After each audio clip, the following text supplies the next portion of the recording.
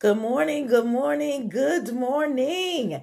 Happy Friday to you all. I pray you all received sweet sleep last night, woke up with bells and whistles on, ready to take on this new day. A day we've never seen before, a day we'll never see again.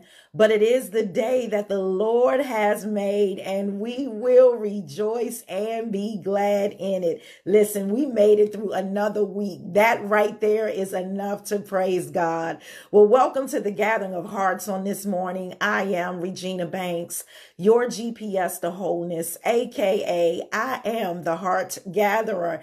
And this morning, your daily dosage is a continuation of what we've been talking about all week. Integrity. What's in your wallet? We're on part 4. Integrity. What's in your wallet? Part 4. And so as we close this series out, let's just go back over what integrity is. It's the adherence to moral and ethical principles, soundness of moral character. In other words, honesty. My version is doing the right thing when no one is watching, even when the choice isn't easy. And so today, we're going to talk about how to preserve your integrity. On yesterday, we talked about ways for living a life of integrity. And so today, how to preserve that integrity. And so the first thing in preserving your integrity is you've got to define your values, your morals, and your ethics. You've got to define what those are. You've got to know what you believe in. So these are the values, the morals, the ethics that you're not going to compromise no matter what life's consequence, no matter what life, no, that you're not going to compromise no matter the consequence. It doesn't matter. You're going to stand up for righteousness. If it means that you're going to be out on an island by yourself, you don't care what the consequence is. You're not going to compromise because you have values, you have morals, you have ethics. So I'm not going to compromise my salvation and make you feel good or to feel comfortable in your sin. I'm not going to compromise my worth or my value for your emotions. I don't go on sale. And so I'm never going to devalue me. I'm never going to devalue me for your brokenness. I'm never going to devalue me because you just don't get it. I'm not going to compromise my integrity. You know what I mean? So I'm not going to be getting my hair done on government time if I work for the government and I'm supposed to be working. But what I will be doing is exhibiting the fruit of the Spirit that we find in Galatians 5:22.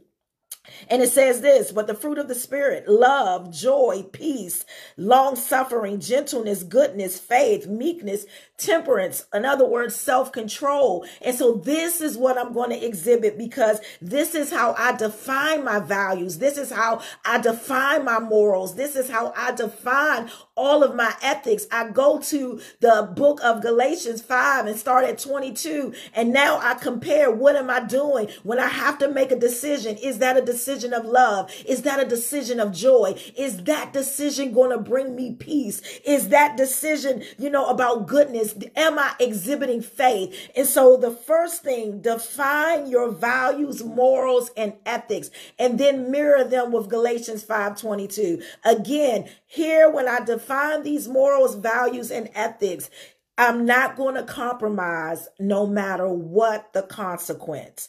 Number 2, analyze every choice you make. Luke 14:28 says you can't build a building, and finish it unless you count the cost. And so you're going to have to count the cost on everything. But here we're counting the cost on right and wrong.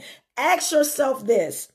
If this went viral, would I be okay? So whatever it is you're doing, whatever it is you're saying, you know how people want to go viral these days. Some people do, some people don't. Some people have gone viral because of something that was not pleasant.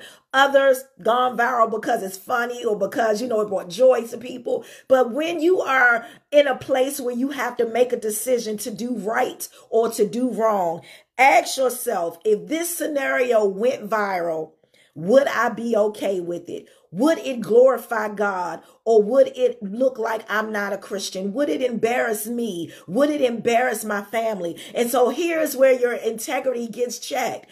This thing that I'm dealing with, what am I going to do? Nobody's watching. But then ask yourself, If this thing went viral, would I be okay with it? And here's the other one. If I decide to do this, will I feel good afterwards? Again, if I decide to do this, will I feel good afterwards?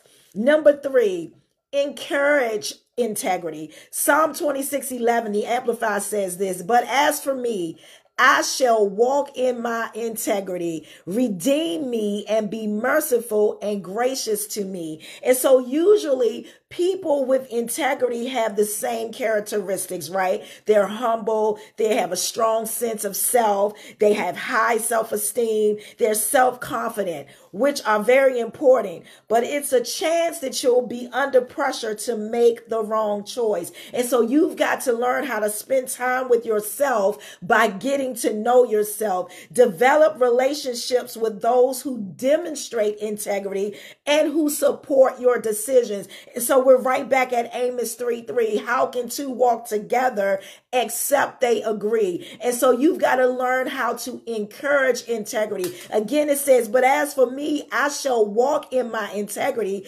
Redeem me and be merciful and gracious to me. And so there you have it, real simple to wrap up this series of integrity. What's in your wallet? How to preserve your integrity. 3 things. You've got to define your values, your morals, and your ethics. You've got to analyze every choice you make by counting the cost of the right and the wrong. And then number 3, you've got to encourage integrity, which means you've got to be around people who do the right thing. You've got to do the right thing. You've got to keep it in your forefront that even though I'm alone and no one is watching, God, heaven is always watching. And we always want to make God happy, proud. We never want to grieve him. We never want to grieve the Holy Spirit. And so we want to always do the right thing, even when no one is watching, even when the choice is hard to make, because we are God's people, because we have the word in us. We want to always exhibit Galatians 5:22 as best we can. Sometimes we mess up, sometimes we fall. But yesterday we talked about that. When I make a mistake, admit my mistake, be accountable, and then move on. Keep moving. Get out of the old, get out of the past, get into the new. Live in your present so that you can get to your future. Amen. Hey, listen, that's the daily dosage for today. Integrity, what's in your wallet, part 4. If you have not subscribed to the YouTube channel already, please do so, because there you can find all of your dosages in one place. Follow me on social media platforms. God Wants Me Whole. Visit the website, godwantsmewhole.org. You know how we do this thing. Come on, let's say it together. Say, God wants me whole, and I am. Again, I'm Regina Banks, your GPS to wholeness, aka I am the heart gatherer. I love you guys a bunch. Go out there, have a spectacular, amazing day. Look out for falling blessings, because they are falling all around you. And I will see you right back here on Monday morning as we start a fresh daily dosage. A new series is what I'm trying to say. So have a spectacular, amazing weekend as well. Enjoy your families, enjoy God. And while you're out there,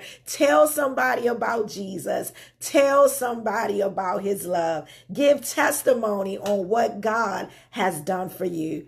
Love you guys a bunch.